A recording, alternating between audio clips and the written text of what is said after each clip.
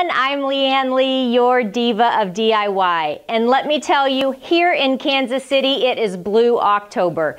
It has been 29 years since the Royals have made it to the playoffs, and I'm telling you, we're excited. So this DIY project is dedicated to our very own Kansas City Royals. Today we are making beautiful bracelets out of baseballs. We've got some that are bedazzled, some that are vintage. We have, anything you can think of that you can do. That's what we're making on our bracelets today. So let's just get started because we've got a lot to cover. You're gonna start with just a good old baseball, and that can be a new one or it can be a used one. So your mind should start turning here about all the different places you probably have some baseballs stuck around the house. And an X-Acto knife. What we want to do is start actually cutting right in between the seams of the baseball, right dead center in between them. Okay, once you have done that and gone all the way around, it will be so easy to just pull it right off of the baseball. Have you ever wondered what was underneath there? Well, you're going to find out. One baseball gives you 2 bracelets. Okay, so now we have our bracelet piece. I'm gonna just toss that ball. Okay, so now the next thing you wanna do is start removing all of these little threads, okay? They will come off fairly easy. They're kind of a pain in the rear end to do, but watch a good show, do it with family, have a cocktail, whatever you want to do just to get all of these out, okay? Once you have all of these out, we're going to restring this in Royals blue thread. Okay, so for mine, I am using number 797. It's embroidery thread in a royal blue, okay? To thread an entire baseball bracelet, you will need 4 feet of embroidery thread, okay? So let's just act like this is 4 feet that I've cut off here. What you want to do, there are 6 threads inside this embroidery thread. So you want to split it into 3s. So you'll have 2 sets. See how we do this? 2 sets of 4 feet in length embroidery thread. Now we want to put it into a needle. You need a craft needle that has a big enough head on it to get this thick thread through it. So you're going to see my little trick on how I do this. Anybody who watches my segments knows that I'm not a very good sewer, so you're going to see here I start to sweat a little bit when I get this needle and thread out. But I'm just going to tie a knot in the bottom. This is just going to hold it. All right. And you're going to need a total of 8 feet, but I definitely suggest that you split it in half. It's too much to try to get all of that through this. So I like to work in the 4-foot sections because once you've split it in half, right, because you're doubling it up, once you have it doubled up and tied in a knot, you're ready to start lacing. So pick a spot on your ball and just start looping it back through the holes where the other seams were. All we're doing here is we're just making this a little bit more festive Royals. If your particular team is red, then you could just use the original seams that were already there. But I'm telling you, we are crazy for Royals blue around here. Okay, so you would go all the way around your entire cuff, tie it off, and this is what you will end up with, okay? Now we're ready to bedazzle it, so to speak. Make it your own. That's what we really want to do at this point. Okay, so it's kind of flimsy right now, so you have a couple of options.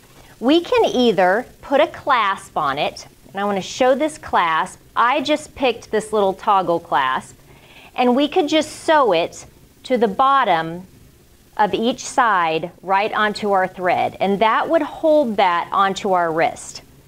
The other option, and kind of what I like best, is I'm gonna make it into a cuff. And so I'm gonna use some baling wire.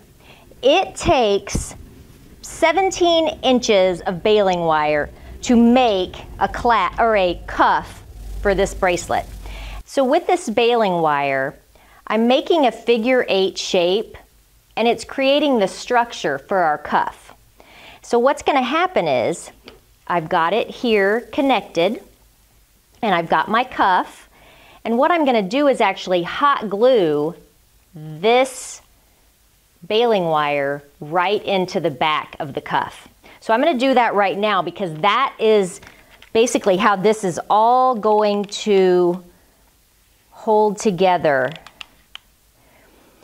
You know, I'm all about my hot glue and my E6000 and as little sewing as possible.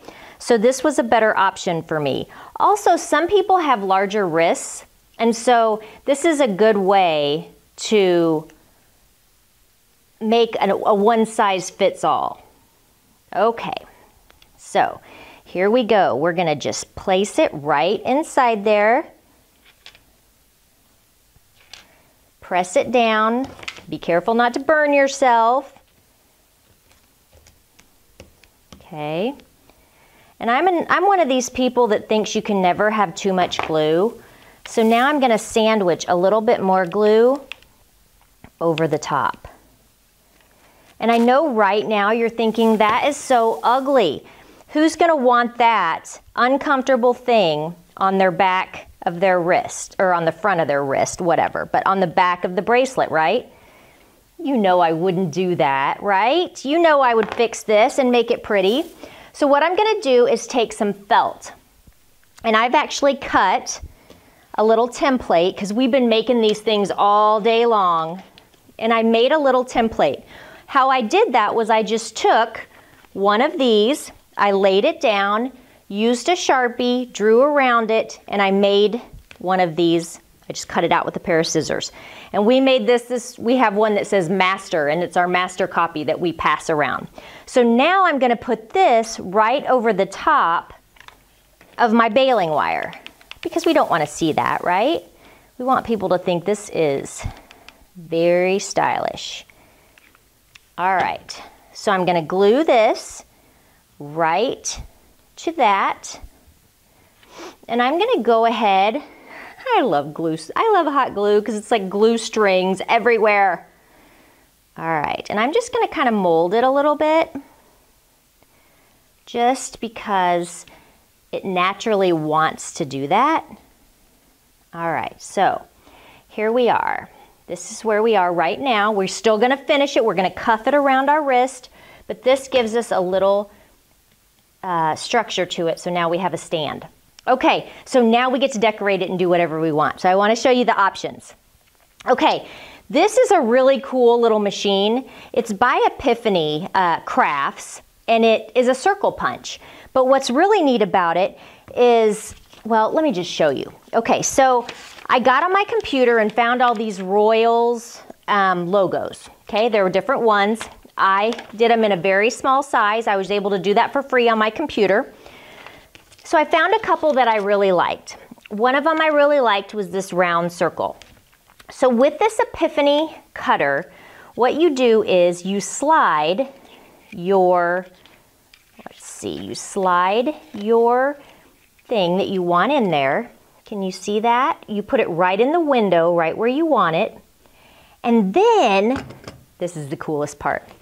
They have these epoxy covers that you can put on them. They have some stick to them.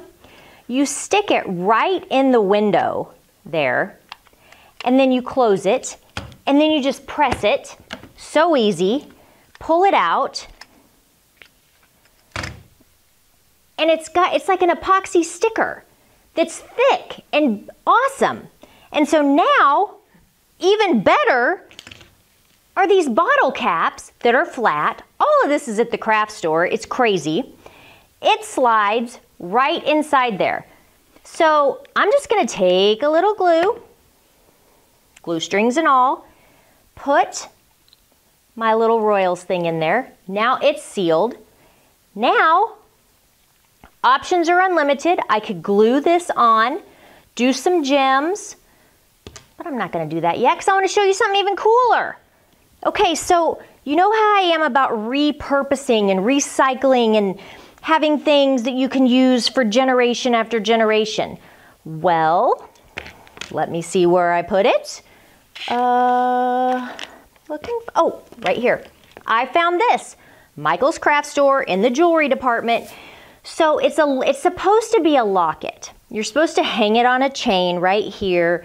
You can open it up, put a picture in it, wear it on your neck.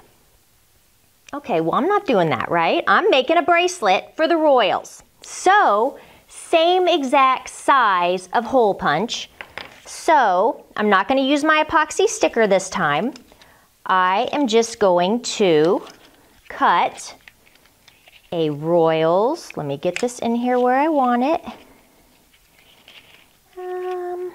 And sometimes you have to trim it a little bit to make it fit. Scissors. Scissors. Okay, so you just kind of have to cut it to make it just fit right where you want it so it fits right in that window. Okay, because you want your circle to be perfect. Okay, what am I doing wrong here? Let's see. Okay, so see how I've got it in there now. So exactly where you want it, you just close it, punch it. Circle punch is perfect. Pull it out. You know why it's not coming out? Because I have glue all over my fingers. But now I can open this up, put my Royals picture inside, close it. I'm gonna hot glue it to my little cuff here. And what I love about this is I'm actually gonna turn it.